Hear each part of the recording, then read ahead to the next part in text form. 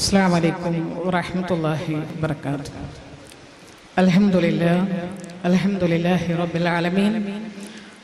الصلاة والسلام على رسول الأمين وعلى آله وأصحابه أجمعين. أما بعد. أعوذ بالله من الشيطان الرجيم. بسم الله الرحمن الرحيم. فاستجاب لهم ربهم أني لا أضيع عمل عامل منكم من ذكر أو أنثى. رب اشرح لي صدري ويسر لي أمري واحلل عقدة من لساني يفقهوا قولي. آمين. സ്ത്രീ ശാക്തീകരണം ഖുർആനിൽ എന്ന വിഷയത്തെ പറഞ്ഞു തുടങ്ങുമ്പോൾ സ്ത്രീ ശാക്തീകരണത്തിന്റെ ഖുർആനിക മാതൃക, ഖുർആനിക മോഡൽ സ്റ്റാർട്ട് ചെയ്യുന്നത് ജാഹിലിയ പീരിയഡിൽ ജനിക്കാൻ പോലും അനുവാദമില്ലാതിരുന്ന, സ്വാതന്ത്ര്യമില്ലാതിരുന്ന പെൺകുഞ്ഞിന് ജനിക്കാനുള്ള അവകാശം വകവെച്ചു കൊടുത്തുകൊണ്ടാണ് ഖുർആനിന്റെ സ്ത്രീ ശാക്തീകരണ രംഗത്തെ ആദ്യ ചവിട്ടുപടി തന്നെ സ്റ്റാർട്ട് ചെയ്യുന്നത്. പെണ്ണിന്റെ ജനനം സന്തോഷവാർത്ത എന്ന് ഖുർആൻ പ്രഖ്യാപിച്ചു.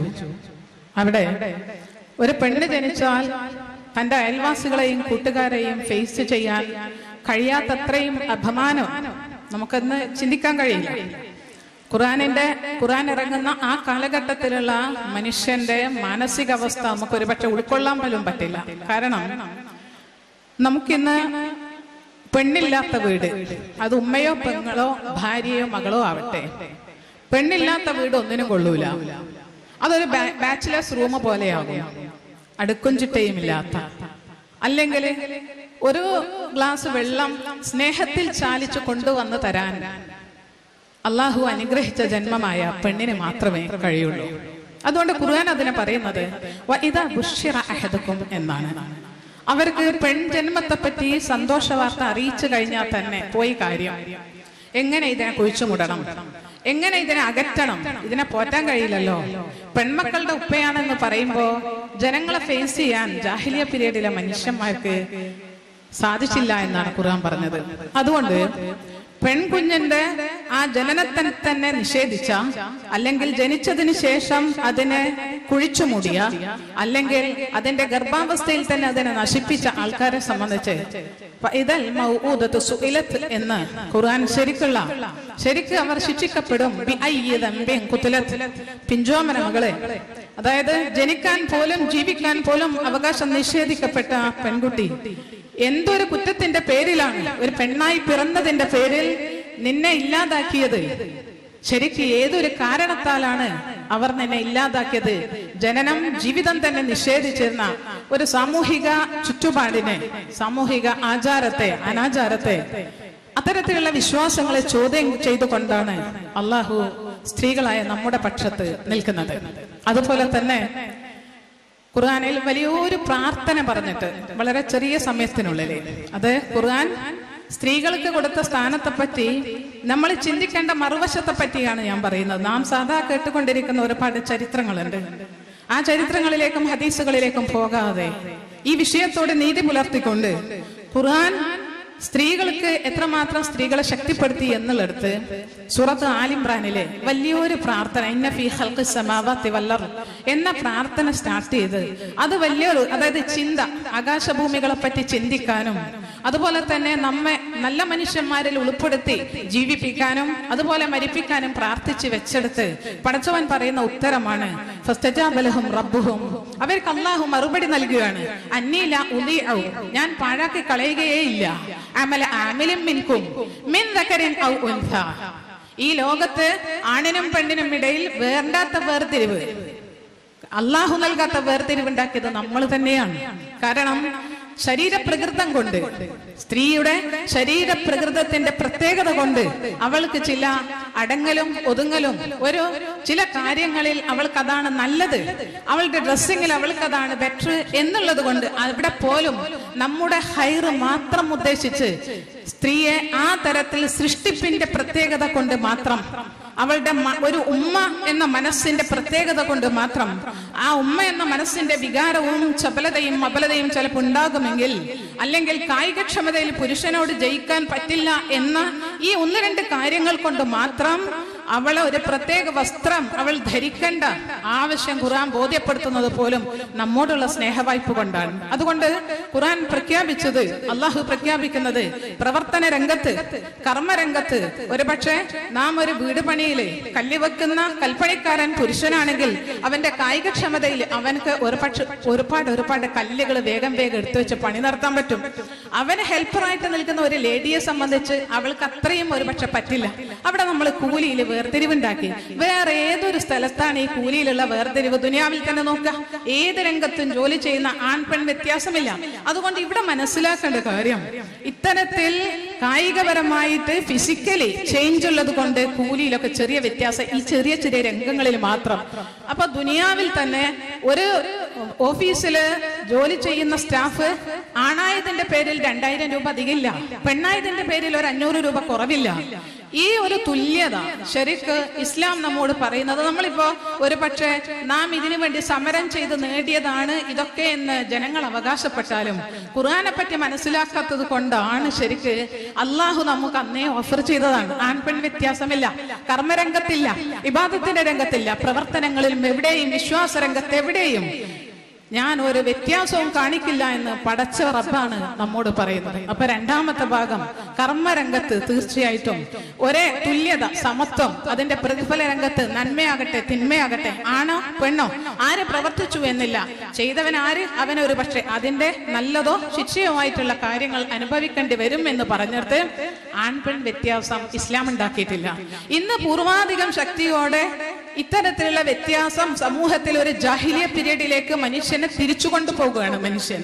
അതുകൊണ്ട് തീർച്ചയായിട്ടും അത്തരത്തിലുള്ള പ്രവർത്തനങ്ങളിൽ ജാഗ്രത പാലിക്കണം. മറ്റൊന്ന്, വസ്ത്രധാരണ രംഗത്ത് ഇസ്ലാം നമുക്ക് തന്നിരിക്കുന്ന ശക്തിപ്പെടുത്തൽ, കരുത്ത്, അത് വലിയൊരു കരുത്താണ്. അതായത് തന്റെ മാറുമറക്കാൻ വേണ്ടി അവകാശവാദം ഉന്നയിച്ച് സമരം ചെയ്ത സമരത്തെ പറ്റി നമുക്കറിയാം. അന്നും മുസ്ലിം ഉമ്മമാരുടെ വസ്ത്രം അത് കൈ മുഴുവനായിട്ട് മറച്ചിട്ട്, കഴുത്ത് മറച്ച്, തലമറച്ച് ശരിക്കുള്ള മറയുന്ന ഒരവസ്ഥയുണ്ടായത്. അന്നും അതിനുവേണ്ടി ഫൈറ്റ് ചെയ്യേണ്ട ഒരവസ്ഥ നമുക്ക് ഉണ്ടായിട്ടില്ല. അതായത് സൃഷ്ടിപ്പിൽ തന്നെ സ്ത്രീ ഏത് രൂപത്തിൽ പോകണം എന്നുള്ളത് കൊണ്ടാണ് അവളുടെ മാറിടത്തിലേക്ക് അവളുടെ മുഖമക്കനകൾ താഴ്ത്തിയിടട്ടെ, അത് അവൾക്ക് നല്ലതിനാണ്, അത് അവളെ സമൂഹത്തിൽ നല്ല അഡ്രസ്സിൽ തിരിച്ചറിയാനാണ് എന്ന് നമ്മോട് പറയുമ്പോ ഇന്ന് മാറിയ കാലഘട്ടത്തില് 2 തരത്തിലേക്കാണ് പോകുന്നത്. ഒന്ന്, ഇത് മറക്കാതിരിക്കാൻ, ഈ മാറുവരെ മറക്കാതിരിക്കാൻ നമ്മൾ എന്താ ചെയ്യേണ്ടതെന്നാ സ്ത്രീകൾ ഇപ്പൊ ചിന്തിക്കുന്നത്, അതിനെന്ത് സമരം നടത്തേണ്ടതെന്നാ ചിന്തിക്കുന്നത്. മറ്റൊന്ന്, ആകെ കൂടി പൊത്തി പൊതിഞ്ഞിട്ട് ഒന്നുമില്ലാത്ത സ്ത്രീ എന്ന് പറയുന്നത് എവിടെയോ പൊതിഞ്ഞുകൊണ്ട് പോകേണ്ട ഒരു സാധനമായിട്ട് ഈ പടച്ചവനില്ലാത്ത വാശിയും വല്ലാത്ത നിയമനിർമ്മാണവും നമ്മളുടെ കയ്യിൽ വരികയാണ്. അതുകൊണ്ട് അള്ളാഹു പ്രഖ്യാപിച്ചിരിക്കുന്ന 1400 വർഷം മുന്നേ നമുക്ക് ശരിക്കുള്ള നിയമനിർമ്മാണം പടച്ചവൻ നടത്തിയിട്ടുണ്ട്. അതിന്റെ അപ്പുറത്തേക്ക് ഇത് തുറന്നിടാനോ ഇത് വല്ലാതെ മൂടിപ്പതക്കാനോ സ്ത്രീ ഒരു മനുഷ്യനെ അല്ല എന്ന തരത്തിൽ ചിന്തിക്കുന്ന ഒരവസ്ഥ ഉണ്ടായിരുന്നു. ഇതിനെതിരിലാണ് നിങ്ങൾക്ക് തിരിച്ചറിയപ്പെടാൻ വേണ്ടി, നിങ്ങളുടെ അഭിമാനത്തിന്, നിങ്ങളുടെ ശരിക്കുള്ള സുരക്ഷയ്ക്ക് വേണ്ടി ഈ വസ്ത്രധാരണമാണ് നല്ലത് എന്ന് അതിന്റെ ബാക്കി ഭാഗം ഹദീസുകൾ നമ്മോട് വിശദീകരിക്കുന്നുണ്ട്. അതുപോലെ വിവാഹമൂല്യ രംഗത്ത്, വിവാഹത്തില് ഒരു പുരുഷൻ നല്ലതാവുമ്പോൾ അവന് കോടിയും കാറും കൊടുത്തു വാങ്ങാനും, ആ പുരുഷൻ കുറച്ച് കാറ്റഗറി താണവനാണെങ്കിൽ ലക്ഷങ്ങൾ കൊടുത്ത് വാങ്ങാനും, അവൻ കുറച്ചുകൂടി കാറ്റഗറി താണതാണെങ്കിൽ 10,000 കൊടുത്ത് വാങ്ങാനും, അതായത് തന്റെ മകൾക്കാണ് വിലയിടുന്നത്. ആ പുരുഷനെ വെച്ചിട്ട് 10,000-ന് വിൽക്കുന്ന മകള് ലക്ഷങ്ങൾക്ക് വിൽക്കുന്ന മകളായി മാറുക. പക്ഷേ ഇസ്ലാമിക സാഹചര്യത്തില് ഇസ്ലാമിക ഖുർആനിക അധ്യാപനങ്ങൾ നമുക്ക് മനസ്സിലാക്കി തന്നത് ലിമിറ്റ് വെച്ചിട്ടില്ല പടച്ചവൻ മഹറിനെ. അത് പുരുഷനെ പൈസ കൊടുത്ത് വാങ്ങിയിട്ട് തന്റെ മകൾക്കൊരു ഭർത്താവിനെ ഇണയാക്കാനല്ല. ആ മോശം കൾച്ചർ അല്ല ഇസ്ലാം നമ്മെ പഠിപ്പിച്ചത്. മറിച്ച് നമുക്ക് അള്ളാഹു വിലയിട്ട്, അതായത് ഒരു പ്രത്യേക വിലയിൽ ഒരു പെണ്ണിനെ ഒതുക്കാൻ പറ്റൂല. അവൾ മഹദിയാണ്, അവള് സമൂഹത്തിന്റെ ശരിക്കുള്ള ഉറപ്പേറിയ ഒരു ഭാഗമാണ്. അതുകൊണ്ട് അവൾക്ക് എത്രത്തോളം കൊടുക്കുക. അതുകൊണ്ടാണ് വിവാഹ മോചന രംഗത്ത് നീ അവൾക്ക് നൽകിയത് ഒരു കൂമ്പാരമായിരുന്നാലും അവളോട് നീ തിരിച്ചു ചോദിക്കരുത് എന്ന് പറഞ്ഞത്. അപ്പൊ തന്റെ ഭർത്താവിനെ സെലക്ട് ചെയ്യാനുള്ളത് ഒരു കന്യകയാണെങ്കിൽ മൗനാനുവാദത്തിലൂടെ, ഒരു വിധവയാണെങ്കിൽ സമ്മതം ചോദിക്കലിലൂടെ തന്റെ ഇണയെ സെലക്ട് ചെയ്യാനും കാണാനും എനിക്ക് എന്ത് മഹർ വേണം, എനിക്കെന്ത് മഹർ വേണം എന്ന് ചോദിക്കാനുള്ള അവകാശമുണ്ട് നമുക്ക്. നമ്മെ വിവാഹം ചെയ്യുന്നവര് എന്താണ് മഹർ ആവശ്യം എന്ന് ചോദിക്കേണ്ടതുണ്ട്. അത് ഇസ്ലാമിക വശം. നിങ്ങൾ വെളിച്ചം ഖുർആൻ പദ്ധതി പഠനത്തിലൂടെ നിങ്ങൾ കണ്ടെത്തേണ്ടതും സൂറത്ത് നിസാ, ഇനി അതുപോലെ സൂറത്ത് ബഖറയൊക്കെ വരുമ്പോ തീർച്ചയായിട്ടും നല്ലൊരു ബോധം നമുക്ക് അത് വായിച്ചു പഠിച്ച് അങ്ങനെ കരുത്തുറ്റ ബോൾഡായിട്ടുള്ള ഒരു പെണ്ണായി നമ്മൾ മാറണം. നമുക്ക് എന്താണ് മഹർ വേണ്ടത്? അത് അവന്റെ കഴിവനുസരിച്ച് ചെറുതാവാം വലുതാവാം, പക്ഷേ വെക്കേണ്ടത് നാമാണ്. എന്ത് വേണം? നമുക്ക് 2 പവന് വിൽക്കാനുള്ള ഒരു വിൽപ്പനച്ചരക്കായിട്ട് വെച്ചതല്ല നാം. അതുകൊണ്ട് നമ്മുടെ അഭിമാനം നാം കാത്തു സൂക്ഷിച്ചുകൊണ്ട് എനിക്കെന്ത് വേണം, അത് ചെറുതാവാം വലുതാവാം, എത്രയോ ലക്ഷങ്ങളും കോടികളുമാവാം. ഈ ഒരു ബോധം മഹറിനെ സംബന്ധിച്ച് മുസ്ലിം സ്ത്രീകൾക്ക് ഉണ്ടാവേണ്ടതാണ്. അല്ലാതെ നാം ഇങ്ങനെ ഒരു 3 പെൺമക്കളാവുമ്പോഴത്തേക്ക് ആകെ ടെൻഷൻ അടിച്ചിട്ട് എവിടെയെങ്കിലും ആരുടെയൊക്കെ തലയിലാണ് കെട്ടിവെക്കേണ്ടത് എന്ന് ചിന്തിക്കേണ്ട വിൽപ്പന ചരക്കല്ല സ്ത്രീ എന്ന് ഖുർആൻ വ്യക്തമാക്കുകയാണ്. അതുപോലെ തന്നെ സ്വത്തിലുള്ള അവകാശത്തില് ഒരു പെണ്ണിന് കുടുംബത്തിൽ ചെലവഴിക്കേണ്ട യാതൊരുവിധ ഉത്തരവാദിത്വവും ഖുർആൻ വെച്ചു കെട്ടിയിട്ടില്ല.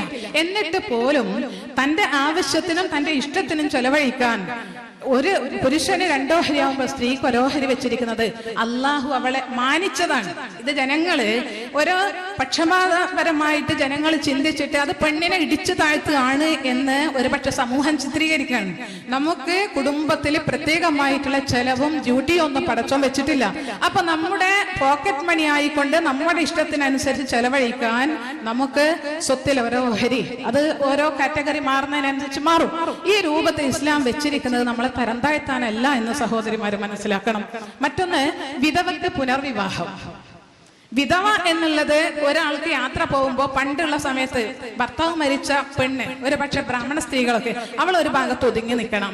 ഒരു യാത്ര പോകുന്ന സമയത്ത് അവൾ ദുശകുനമാണ്, അവളെ കണ്ടൂടാ. കാരണം ഭർത്താവ് മരിച്ചവളാണ്, കണ്ണീര് വീണവളാണ്, അവളെ കണ്ടൂടാ.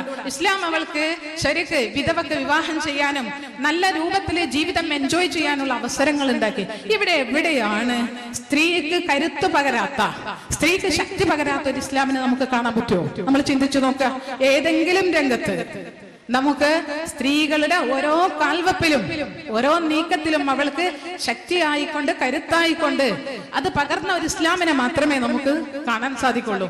അതുപോലെ ഈ രംഗത്ത് ശോഭിച്ച ഒരു ഖുർആൻ എടുത്തുയർത്തിയ ഒരു 4 മഹദികളെ പറ്റി നമുക്കറിയാം എല്ലാവരുടെയും ചരിത്രം. പക്ഷേ ആ രംഗത്തൊക്കെ അവരുടെ ഏതേത് വശമാണ് ഖുർആൻ ഉയർത്തിപ്പിടിച്ചത് എന്ന് നാം ചിന്തിക്കേണ്ടതുണ്ട്. ആയിഷ റളിയല്ലാഹു അൻഹ സൂറത്ത് നൂറിൽ വളരെ വ്യക്തമായിട്ട് പറഞ്ഞ ഒരു ചരിത്രമാണ്.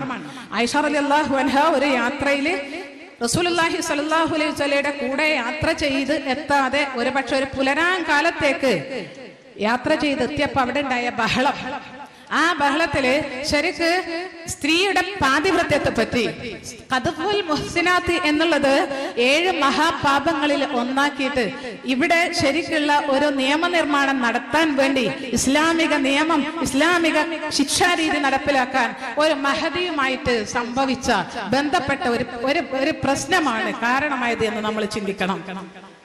ആയിഷ റളിയല്ലാഹു അൻഹ, ഇവിടെ നമ്മള് സമൂഹത്തെ പഠിപ്പിക്കുന്നത് ഖുർആൻ നമ്മൾ ചെയ്യുന്ന ആയിഷ റളിയല്ലാഹു അൻഹ മഹദിയാണ്, തെറ്റ് ചിന്തിച്ചിട്ടില്ലാത്ത വ്യക്തിയാണ്. പക്ഷേ ഒരു കാര്യം നടന്നാൽ, ഒരു പ്രശ്നം നടന്നാൽ അവിടെ ഇരയുടെ പക്ഷത്ത് നിന്ന് ചിന്തിക്കണമെന്ന് ഖുർആൻ നമ്മെ ഉത്ബോധിപ്പിക്കുകയാണ്. ഉടനെ തന്നെ ഖുർആൻ നമ്മളോട് ചോദിക്കുകയാണ്, എന്തുകൊണ്ട് സഹാബാക്കളെ, എന്തുകൊണ്ട് നിങ്ങൾക്ക് പറഞ്ഞുകൂടായിരുന്നു? ഇത് ഹൈറാണ്. ഈ ആയിഷ ബീവിക്ക് സംഭവിച്ച അപവാദ പ്രചരണം ഒരു വല്ലാത്ത താടിക്ക് കൈവച്ച് നിങ്ങൾ ചിന്തിക്കേണ്ട കാര്യമല്ല, ഇത് സമൂഹത്തിന് ഹൈറാണ്. കാരണം അത് നിങ്ങൾക്ക് ഷർറല്ല, ഹൈറാണ് എന്ന് ഖുർആൻ പറയാ.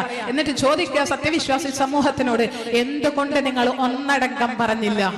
ഒരു സമൂഹത്തിന്റെ സഹാബാവൃന്ദത്തിന്റെ ഈമാനിനെ ചോദ്യം ചെയ്തുകൊണ്ട് മഹദിയായ ആയിഷ ബീവി എന്ന കരുത്തുറ്റ ലേഡിക്ക് മുന്നിൽ ഖുർആൻ വ്യക്തമാക്കുന്നത്, എന്തുകൊണ്ട് പുരുഷന്മാരെ, സമൂഹന്മാരെ നിങ്ങൾ പറഞ്ഞില്ല?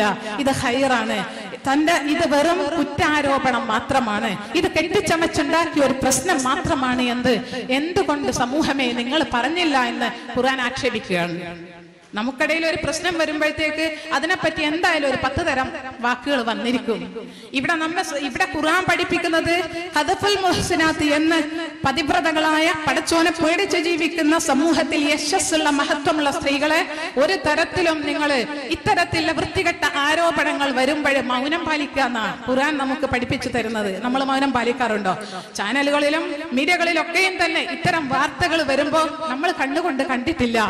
ഇത് ഊഹം മാത്രമാണ്. സംഭവിച്ചാലും ഇല്ലെങ്കിലും അതും അവരും അവരുടെ പടച്ചവനും തമ്മിലാവട്ടെ, നമ്മൾ ഏറ്റുപിടിച്ച് സംസാരിക്കാൻ തുടങ്ങി ഇത്തരത്തിലുള്ള വാചക കസർത്തിനെ അവിടെ അടിച്ചമർത്തുകയാണ് ഖുർആൻ ചെയ്യുന്നത്. 2, നമ്മൾ പറഞ്ഞത് കേട്ടിട്ട് അനുസരിക്കാതെ പോയ ഒരു മകൻ തന്നെ ഒരു ബൈക്കിൽ നിന്ന് വീണാല് ഫസ്റ്റ് നമ്മൾ എന്താണ് ആ ഇരയുടെ ഭാഗത്ത് നിന്ന് ചിന്തിക്കണം. പിന്നെ ആവട്ടെ, അത് പറഞ്ഞാൽ കേൾക്കാനിട്ടല്ലേ എന്നൊക്കെ പറയുന്നത്. പിന്നെ ആവട്ടെ, ആദ്യം പ്രശ്നം പറ്റിയ ഇരയുടെ ആ പ്രശ്നം ആർക്കാണോ പറ്റിയത് അവരുടെ ഭാഗത്ത് നിന്ന് ചിന്തിക്കാൻ നമുക്കൊരു കടമയുണ്ട് എന്ന് പറയാ. ഇത് മഹദി മുഹ്സിനത്തായ ആയിഷ റളിയല്ലാഹു അൻഹ അവർക്ക് ഇത്തരത്തിലുള്ള ഒരു ആരോപണം ഉണ്ടായപ്പോ ആ നിഷ്കളങ്കയായ സഹാബി വനിത അറിയുന്നില്ല താൻ ഈ സമൂഹത്തിൽ ചർച്ച ചെയ്യപ്പെടുകയാണ് എന്ന്. ദിവസങ്ങളോളം അള്ളാന്റെ റസൂലുള്ളാഹി സ്വല്ലല്ലാഹു അലൈഹി വസല്ലം വെയിറ്റ് ചെയ്യുക, വഹി വരാൻ അള്ളാഹു സമയം കൊടുക്കുക, കുറെ ദിവസങ്ങൾ കൊടുക്കുക. എന്തിന്? എന്നെയും നിങ്ങളെയും പോലുള്ള ആൾക്കാരിൽ ആരാണ് ഈമാനോട് കൂടി ഇതിനെ ഒരു മോശമായ കാര്യവും പറയാതിരിക്കുക? ആരാണ് ഇതിനെപ്പറ്റി ഒരു മോശമായ കാര്യവും പറയാതിരിക്കുക? ആരാണ് മൗനം പാലിക്കുക? ആരാണ് എടുത്തടിച്ച് അഭിപ്രായം പറയാ? എന്നാൽ അങ്ങനെ തന്നെ ഉണ്ടാവുന്നൊക്കെ ആരൊക്കെ പറയാന്ന് അള്ളാഹു സമയം കൊടുക്കുക. ആൾക്കാരുടെ ഈമാൻ വ്യക്തമാവുകയാണ്. ഒരു പ്രശ്നം വന്നാൽ ആരൊക്കെ നല്ല മനുഷ്യരുടെ കൂടെ നിൽക്കും എന്നൊക്കെ അള്ളാഹു സമയം കൊടുക്കുക. ഇവിടെ ആയിഷ റളിയല്ലാഹു അൻഹക്ക് ഈ അപവാദ പ്രചരണം ഉണ്ടായതിനു ശേഷം ഇസ്ലാമിലെ നിയമങ്ങൾ വ്യഭിചാര ആരോപണവുമായി ബന്ധപ്പെട്ടും വ്യഭിചാരത്തിനുള്ള ശിക്ഷാ നിയമങ്ങളും അതുപോലെ തന്നെ പതിവ്രതകളായ സ്ത്രീകളെ ഒരിക്കലും ആരോപിക്കാൻ പാടില്ല എന്നും ഈ കാര്യത്തിൽ നമ്മുടെ നാവിന്റെ സൂക്ഷ്മത അനിവാര്യമാണ് എന്നും ഒരു ലേഡിയിലൂടെ സമൂഹത്തെ പഠിപ്പിക്കുകയാണ് ചെയ്തത്. അതുപോലെ തന്നെ ആസ്യ ഫറോവയുടെ ഭാര്യ ഇവിടെ ഫറോവയുടെ അനുയായികളെല്ലാം മൂസാ നബി അലൈഹിസ്സലാമിൽ വിശ്വസിച്ച് സുജൂദായിട്ട് വീഴുന്ന ഒരു രംഗം പറയുന്നുണ്ട്. അദ്ദേഹം ഉടനെ തന്നെ അതിനെ ശിക്ഷ പുറപ്പെടുവിച്ചു. ഞാൻ ഇങ്ങനെയൊക്കെ അവയവങ്ങൾ ഛേദിക്കും, നിങ്ങളെ വഷളാക്കി വിടും. പക്ഷെ സഹിക്കാൻ കഴിയാത്തത് എന്താണെന്നോ, തന്റെ വീട്ടിലേക്ക് തിരിച്ചെത്തിയപ്പോ, കൊട്ടാരത്തിലേക്ക് തിരിച്ചെത്തിയപ്പോ തന്റെ അരമനയിലുള്ള തന്റെ പ്രിയപ്പെട്ട പത്നി മൂസാ നബിക്ക് ഐക്യദാർഢ്യം പ്രഖ്യാപിക്കുകയാണ്. മൂസാ നബിയിൽ വിശ്വസിക്കുകയാണ്. ഇത് അദ്ദേഹത്തിന് സഹിക്കാൻ പറ്റിയില്ല. വാക്കുകൾ കൊണ്ട്, ഉപദേശം കൊണ്ട്, ക്രൂരത കാണിച്ച് പലതും ആ വിശ്വാസത്തിൽ നിന്ന് മാറി നടക്കാൻ, തന്നെ ഇലാഹാക്കിയിട്ട് തന്റെ കൂടെ ജീവിക്കാൻ ഫറോവ ആവതും പരിശ്രമിച്ചു. പക്ഷേ തന്റെ മനസ്സിൽ കുടിയേറിപ്പാർത്ത ഈമാനിന്റെ ശക്തി കൊണ്ട് ആസിയ ബീവിക്ക് അതൊന്നും ഒരു പ്രശ്നമേ അല്ല. പിന്നെ ഫറോവ അക്രമത്തിന്റെ വഴി ചിന്തിക്കാൻ തുടങ്ങി. അക്രമത്തിന്റെ വഴിയിൽ എല്ലാ തരത്തിലും അടിക്കലും മർദ്ദിക്കലും ശകാരവാക്കുകളും ക്രൂരതയും കൊണ്ട്. പക്ഷേ വിശ്വാസത്തിൽ നിന്ന് അവരെ പിന്നോട്ട് പോകാൻ അവർക്ക് കഴിയുമായിരുന്നില്ല.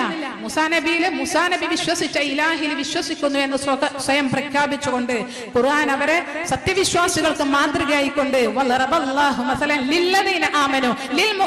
എന്നല്ല, ലില്ലദീന ആമനു, വിശ്വസിച്ചവർക്ക് അവരൊരു മോഡലാണ്, അവരൊരു മാതൃകയാണ്. കാരണം അവര് പ്രാർത്ഥിച്ചത്, എനിക്ക് സ്വർഗത്തിൽ ഒരു ഭവനം പണിത് തരണമേ റബ്ബേ. ഈ ഫറോവയുടെയും അക്രമികളുടെയും അദ്ദേഹത്തിന്റെ പ്രവർത്തനത്തിൽ നിന്ന് പടച്ചോനെ നീ എന്നെ രക്ഷിക്കണം. ആർക്കെതിരെയുള്ള പ്രാർത്ഥന? ഒന്നിച്ച് ജീവിതം നയിച്ച ഫറോവയ്ക്ക് എതിരിലാണ് പ്രാർത്ഥന. സത്യവിശ്വാസി ആയപ്പോ ആ സത്യവിശ്വാസത്തിന്റെ ഭാഗം ചേർന്ന് നിൽക്കാൻ ഇവിടെ തന്റെ ഭാര്യയെ, തന്റെ ഭർത്താവിനെ തന്നെ വിശ്വാസത്തിന്റെ പേരിൽ ഒറ്റപ്പെടുത്തി അവനെ വിട്ടു എന്ന് സമൂഹം ഒരുപക്ഷെ നമ്മെ കുറ്റപ്പെടുത്തുമായിരിക്കും. വിശ്വാസത ഒന്നുമില്ലെങ്കിൽ കുടിക്കല്ലേ ചെയ്യുന്നുള്ളൂ, ഒന്നുമില്ലെങ്കിൽ കുറച്ച് കഞ്ചാവല്ലേ ഉപയോഗിക്കുന്നുള്ളൂ, ഒന്നുമില്ലെങ്കിൽ വേറൊന്ന് കെട്ടി നടന്നിട്ടല്ലേ ഉള്ളൂ. ഇങ്ങനെ കാര്യങ്ങളെ നിസ്സാരവൽക്കരിച്ചിട്ട് ഒന്നുമില്ലെങ്കിൽ അവൻ ഒരു ചെറിയ ഷിർക്കല്ലേ ചെയ്തുള്ളൂ. ഇവിടെ പെണ്ണിന് സ്ഥാനം നൽകാത്തത് നമ്മുടെ ഇസ്ലാമല്ല, ഖുർആനല്ല, നമ്മുടെ സമൂഹമാണ്. നമുക്ക് നേരായ ചിന്തയിലേക്ക് പോകാൻ, ഫറോവ എന്ന ആ ക്രൂരനായ കിങ്കരന് അവന്റെ വിശ്വാസങ്ങളെ തന്റെ ഏകദൈവ വിശ്വാസങ്ങളുമായിട്ട് യോജിപ്പിച്ചു പോകാൻ എനിക്ക് പറ്റില്ല എന്ന് ശരിക്കും ഏത് കാലത്താ? ഈ അത്യാധുനിക കാലത്തല്ല, ഈ കാലത്ത് ഇപ്പൊ എനിക്കും നിങ്ങൾക്കും തുറന്നു പറയാനുള്ള വേദികളുണ്ടായി. ഏത് കാലത്താണ് ആസിയ ബീവി ആ പ്രഖ്യാപനം നടത്തിയത്? അവിടെ ഖുർആൻ സ്ത്രീ കരുത്തിനെ ഉപമയായിട്ട്, സ്ത്രീകളുടെ ശക്തിയെ ലോകത്ത് ആകമാനുള്ള സത്യവിശ്വാസികൾക്ക് ഉപമയായിട്ട് പ്രഖ്യാപിക്കുക. മറിയം അലൈഹിസ്സലാം മറിയം അലൈഹിസ്സലാമിനെ പറ്റി വിനീതദാസിയായിട്ട് ഖുർആൻ പറയാ. അവരെ ലോക സ്ത്രീകൾക്ക് അള്ളാഹു മാതൃകയായിട്ട് ലോക സ്ത്രീകളുടെ മേലെ ലീഡറായിട്ട് തെരഞ്ഞെടുത്തിരിക്കുന്നു എന്ന് ഖുർആൻ മറിയം ബീവിയോട് പ്രഖ്യാപിക്കുകയാണ്, പറയുകയാണ്.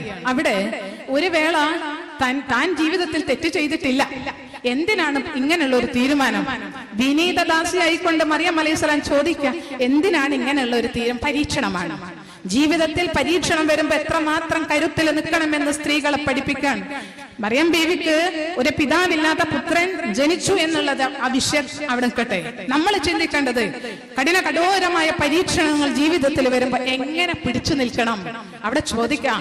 അവിടെ ആ പ്രസവിക്കുന്ന ഡേറ്റ് സമയം എടുത്തപ്പോ മറിയം അലൈഹിസ്സലാം പറയാ, എനിക്ക് എന്റെ സമൂഹത്തെ ഫേസ് ചെയ്യാൻ പറ്റുന്നില്ല, എനിക്ക് ഈ അവസ്ഥയിൽ തന്നെ ഞാനൊന്ന് മരിച്ചു പോയിരുന്നെങ്കിൽ, വിസ്മരിക്കപ്പെട്ടവളായിരുന്നുവെങ്കിൽ സമൂഹത്തിൽ എനിക്ക് വയ്യ.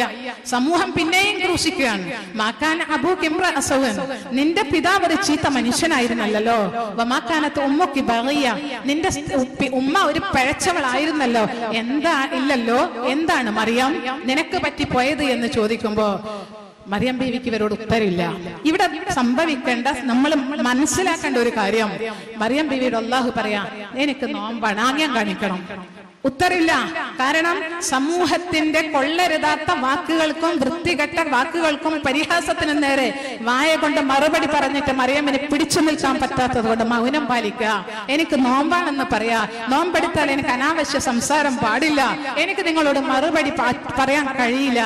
ഇവിടെ പ്രസവിച്ചു കഴിഞ്ഞ ആ കുഞ്ഞിനെയും കൊണ്ട് സമൂഹ മധ്യത്തിലേക്ക് വന്ന സമയത്ത് എന്താ പറ്റിയത് എന്ന് ചോദിക്കുമ്പോ ഉടൻ തന്നെ മറിയം അലൈഹിസ്സലാം ആ കുഞ്ഞിലേക്ക് ചൂണ്ടിക്കാണിക്കുക. കുഞ്ഞിലേക്ക് ചൂണ്ടിക്കാണിക്കാൻ വീണ്ടും കളിയാക്കല്. അതായത് തൊട്ടിലിരിക്കുന്ന കുഞ്ഞ് സംസാരിക്കുമോ എന്ന് കളിയാക്കൽ. അവിടെ തൊട്ടിലിരിക്കുന്ന കുഞ്ഞിനെ ഒരു മഹദിയുടെ വിനയത്തിന്, ഒരു മഹദിയുടെ തഖ്വ, ഒരു മഹദിയുടെ ക്ഷമയിൽ സംസാരിക്കാത്ത കുഞ്ഞിനെ പടച്ചവൻ സംസാരിപ്പിച്ചു. നമ്മളത് ഈസാ നബി അലൈഹിസ്സലാമിന്റെ മൗജിസത്തായിട്ട് എണ്ണിയേക്കും. പക്ഷേ ഒരു മഹദിയുടെ നിശ്ചയദാർഢ്യത്തിനും ക്ഷമക്കും സിബാത്തിനും സംസാരിക്കാത്ത കുഞ്ഞിനെ പോലും സംസാരിച്ചുകൊണ്ട് പടച്ചവൻ അവർക്ക് ലോകോത്തര സ്ഥാനം നൽകുകയാണ് ചെയ്യുന്നത്. പ്രിയപ്പെട്ട സഹോദരിമാരെ, നമുക്ക് പ്രശ്നങ്ങൾ വരുമ്പോൾ അടിയുറച്ചു നിൽക്കാൻ, കേവലം സ്വന്തം ആദർശത്തിന്റെ പേരിൽ അടിയുറച്ചു നിന്ന് സംസാരിക്കാൻ പോലും കെൽപ്പില്ലാത്തവരാ നമ്മള്. വിദ്യാഭ്യാസമുണ്ട്, എല്ലാ പ്രതാപമുണ്ട്, പക്ഷേ സ്വന്തം ആദർശം പ്രഖ്യാപിക്കാനുള്ള ധൈര്യം പോലും ഇല്ലാത്തവരാണ്. ഈ ഖുർആനിന്റെ ഇത്തരം ആയത്തുകളിലൂടെ കടന്നു പോകുമ്പോ ഹാജറ ബീവിയുടെ ഒരു ധൈര്യം അവലംബിച്ച ഒരു ചരിത്രവും കൂടി നിങ്ങളുടെ മുന്നിൽ സമർപ്പിച്ച് ഞാൻ നിർത്തുകയാണ്.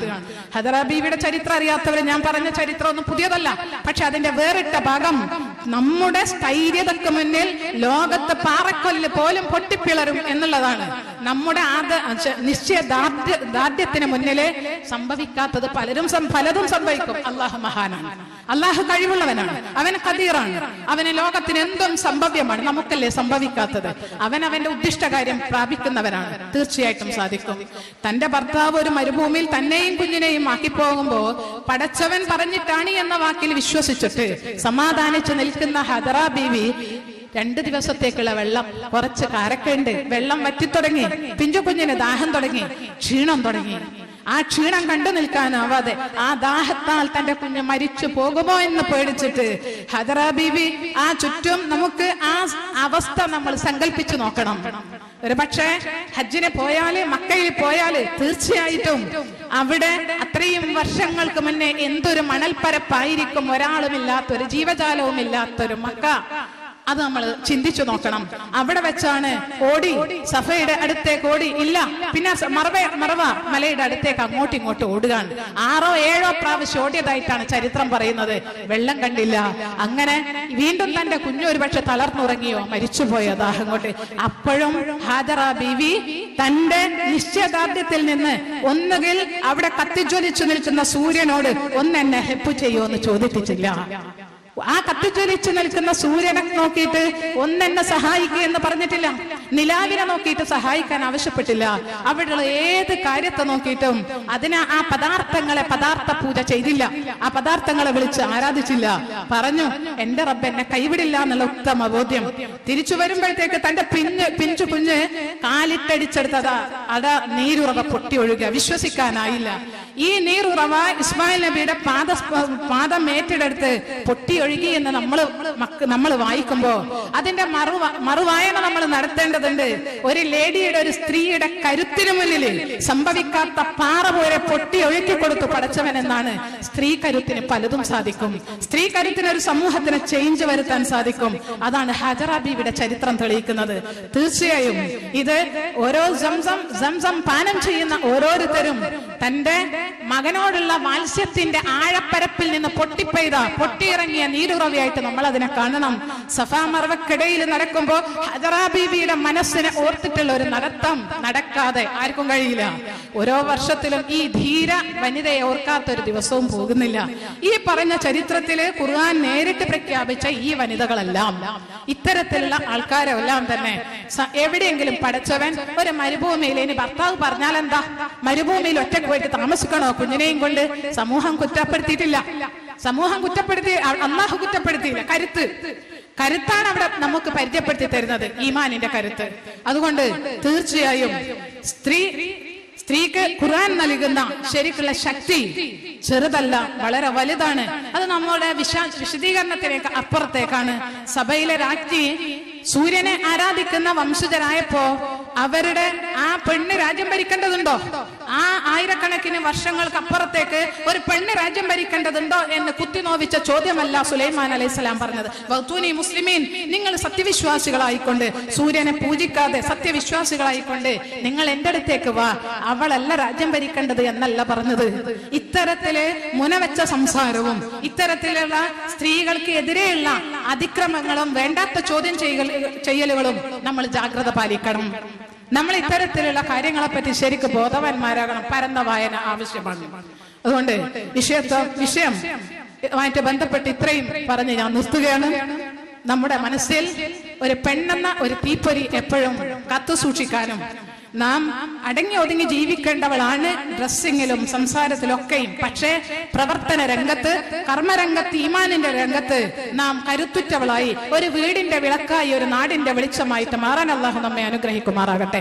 അല്ലാഹുമ്മ റബ്ബനാ ആതിനാ ഫിദ്ദുനിയ ഹസന വഫിൽ ആഖിറതി ഹസനത വഖിനാ അദാബന്നാർ. വആഖിറു ദഅവാനാ അൽഹംദുലില്ലാഹി റബ്ബിൽ ആലമീൻ. അസ്സലാമു അലൈക്കും വറഹ്മത്തുള്ളാഹി വബറകാതുഹു.